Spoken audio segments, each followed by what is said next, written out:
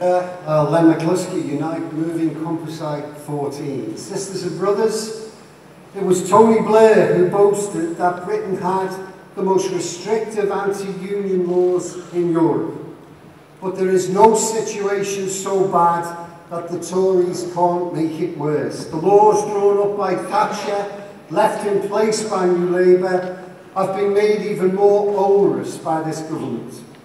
It seems that the Tories only know one answer to every problem: attract trade unions and attack workers' rights. The greedy bankers crash the economy, blame the unions. Rich men's money corrupts our politics, attack the unions. Living standards are sliding, let's have a go at the unions.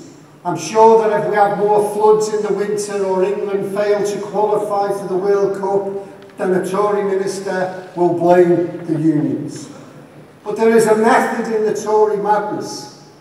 They know that their system is in trouble. They know that their divine right to rule is being questioned across society. And they know that trade unions are at the heart of any alternative.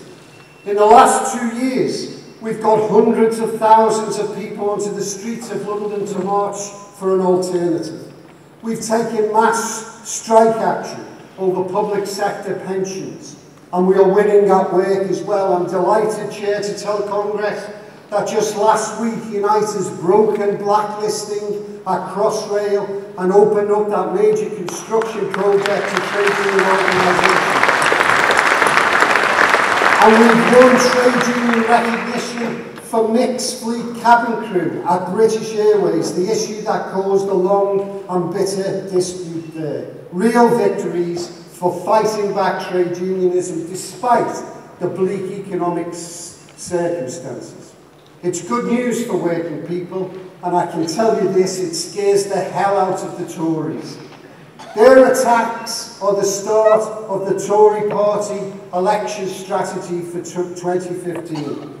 Don't talk about our too little, too late economic recovery. Don't mention the falling living standards. Ignore the disaster that Osborne's Wongonomics has caused in communities up and down the country. Instead, let's attack the union threat. Linton Crosby, their very own bush kangaroo, will peddle it over and over again. And you know what, conference? We are a threat. A threat to food bank, bedroom tax, 0 hours Britain, the society that this government has created for us. So there's nothing for us to be defensive about.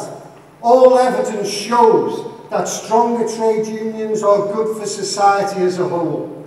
A more equal society, with wealth and power dispersed rather than hoarded by the elite, is a happier society. That's why trade union freedom is not just a private concern of those of us here in Bournemouth this week. It matters to everyone.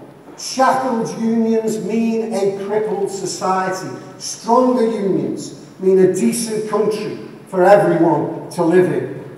We need to do more as a movement to change the terms of the debate on this issue, to challenge the establishment as to why British workers are treated so much worse than those elsewhere in Europe. We need to expose the myth that the flexible labour market brings benefits to anyone other than bad employers. We need to trumpet the benefits of collective bargaining and work to extend its reach, and to develop a real package of reforms that will liberate unions from the worst of the laws and restore justice in the workplace. A package that we can then expect Labour in government to deliver on. This composite sets out the problem and spells out our solution, and it will gain support. People now know that union bashing hasn't created a single job. Instead, it has led to poverty, inequality, and ruthless exploitation. We should say to every working man and woman, to every young person desperate for a job and a start in life, for all those who feel afraid in the workplace, trade union freedom is your freedom. We are not a special interest. We are your interest. Help us cast off the shackles of the past and work together for a fairer Britain. I move.